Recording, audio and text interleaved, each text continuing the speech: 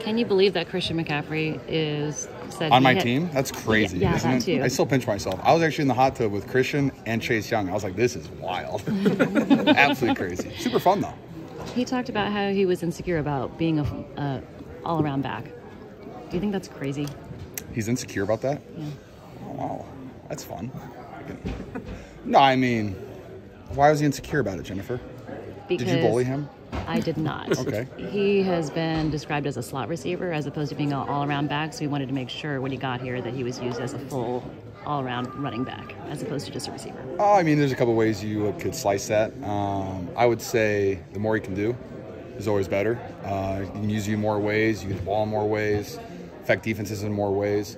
Especially when you're a guy like Christian. I mean, I don't really see any other running back in the NFL line up in the slot and running double move routes for touchdowns, running comebacks, running our slant concepts, things like that. I don't really see any other running backs doing that. So you call him, whatever you want to call him. He's one of a kind, and he's probably the best in the world to do what he does. Kyle has compared him to Steph Curry before, saying that because of the threat that he can, pose with everything, there's like a gravitational pull toward him. Do you feel that when you're running pass patterns? I feel like Kyle said that because he's the shortest on the field, but I couldn't miss that one. That was too easy. That was way too easy. Wow. What's wrong with short? Who said that? That's brutal. Come on, man. I'm on one today.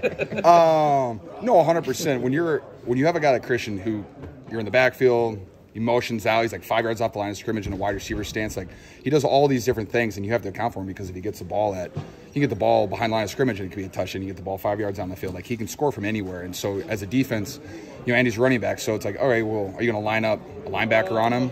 Okay. Are you going to line up a nickel on him? Well, how are you going to cover the other 4 guys in the field? And he does have that, gravitational pull, and I think that's a really good way to put it. I think, and you put Debo in the same situation when he's in the backfield, people are like, oh, okay, well, how are we going to guard that guy out of the backfield? You're going to leave a linebacker one-on-one. And so it just allows, everyone else just to get these awesome one-on-one matchups. And Christian still wins on those. Debo wins on them. Ayuk wins on them. I win on them. Juwan always wins. So it's just we have a really good plethora of players. And, having a guy like Christian definitely helps. George, they have a lot of linebacker injuries. Some would say. Yeah. It would seem like you might have some favorable matchups. How do you view who they might have out there on the field Sunday? I mean, you never want to lose your top players. You don't want to lose your starters. It definitely puts you at a I don't want to say a disadvantage because you don't know the guys that are going to get in there, and those guys could step up and play the best game of their lives. It's the NFL. Everybody gets paid. Yes, or, if you're supposed to beat a backup, yeah, for sure. I'm looking forward to any time I get a linebacker matchup. I don't care if it's Fred Warner or someone's practice squad guy. Like, I love linebackers. Like, that's really fun for me. So, whatever they put out there, I think, the previous question, like, we just have a lot of guys out there. So if you're going to leave a bunch of linebackers all over the place, I'd love to see that. If it works really well for them, it works really well for them. Like, I play, they coach, they game plan, and I'm just excited to see how they guard us.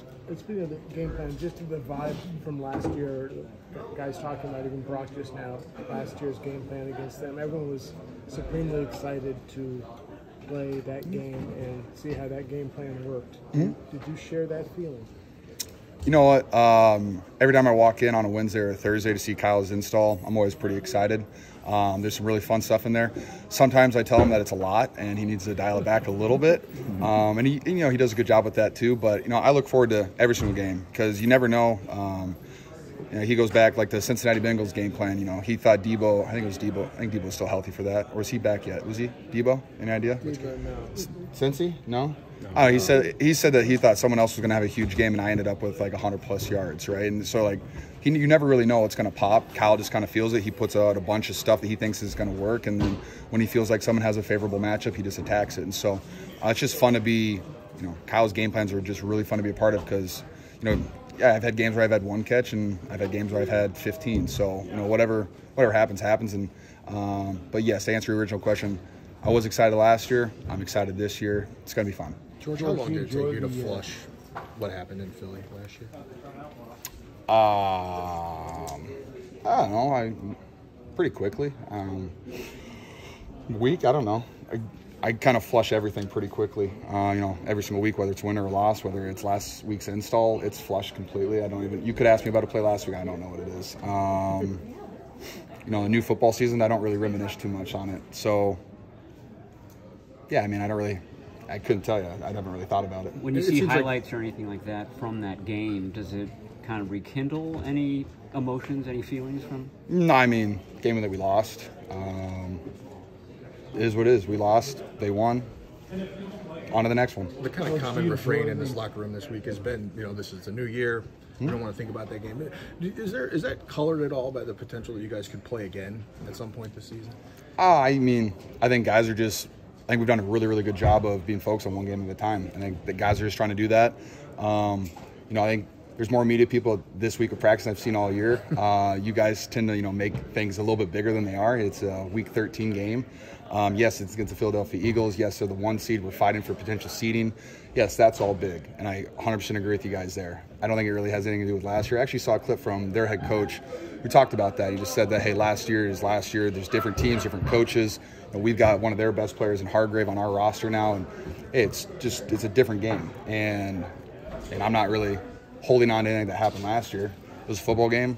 We lost.